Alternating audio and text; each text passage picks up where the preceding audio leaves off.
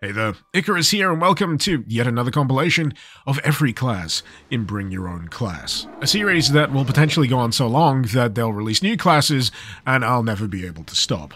In any case, let's kick things off here with Quote. This is a character originating from Cave Story, a game that is now 20 years old. Yep.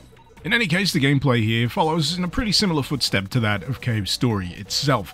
The more you shoot enemies, the more these little bits spill out, the more bits you collect, the higher your weapon level gets, maxing out at the tail end of level 3.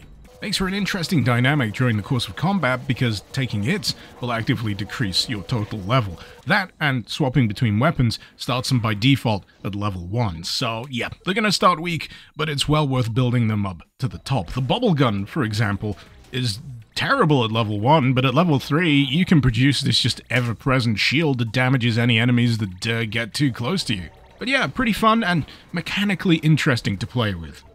Next up on Bring Your Own Class, we have an Ubisoft original in the form of Rayman. How do his limbs work? In comparison to most, Rayman here is actually pretty straightforward. By default, you get access to the fists, but after that, it's a whole rogues gallery of interesting creations. You've got a slot 1 throwable orb, which can ricochet off walls. You've got a plunger gun. You've got some kind of sentient mosquito.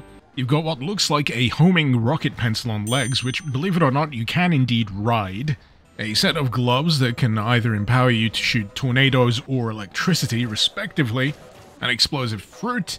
And then there's this thing, which when active, will apparently grant you a buff across your weaponry for a short duration of time. That said, a fair chunk of these weapons here can be held to charge, allowing them to produce a much more devastating attack, topping out, in my opinion, with the charge attack of the electric gloves. You just don't mess with Rayman.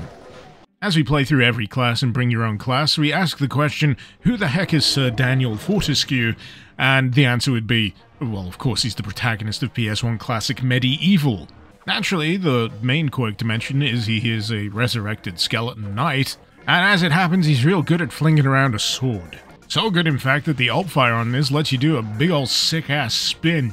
You can find an upgraded version of the sword, which allows you to enchant it on top of spinning. You got the club, which by default is devastating enough, but it also shoots fire.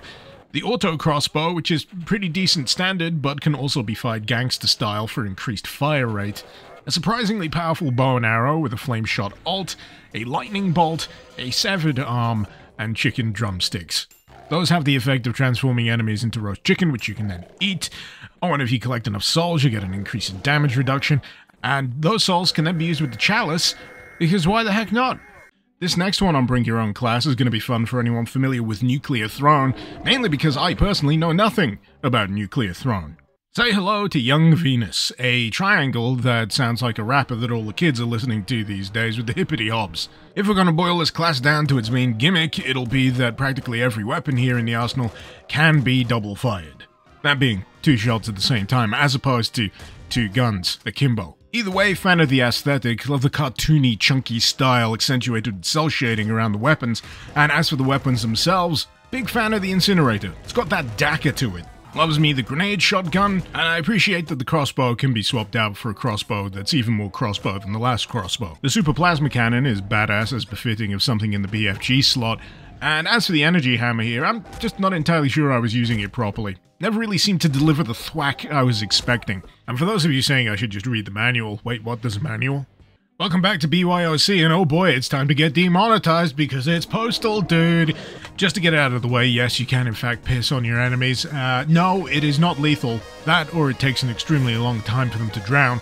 And in terms of the coolest thing in this mod, you can in fact ask a demon to sign a petition, which will then have the effect of making them an ally. Weaponry-wise, you can give pinkies a concussion with the shovel, you can put holes in people with the Desert Eagle, you got the auto shotty, you got the quad shotty, also known as the fornicator, haha, get it? After that, you got the Holy Hand Grenade Launcher, which has a pretty effective primary that detonates on impact, and a secondary which looks pretty cool when it goes off, but it's actually kind of a pain to keep enemies near enough to deal damage with it. Napalm Launcher does exactly what it says on the tin. Primary will leave a burning pool on impact, whereas the secondary will see that sucker bounce all over the shop. Very good for taking out crowds, but you want to stand clear because it will damage you too. Hey, would you like to sign my petition?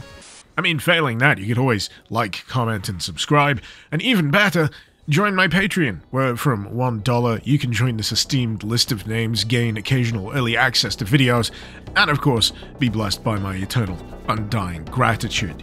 See you next week if you don't bother watching the shorts, and yeah, peace.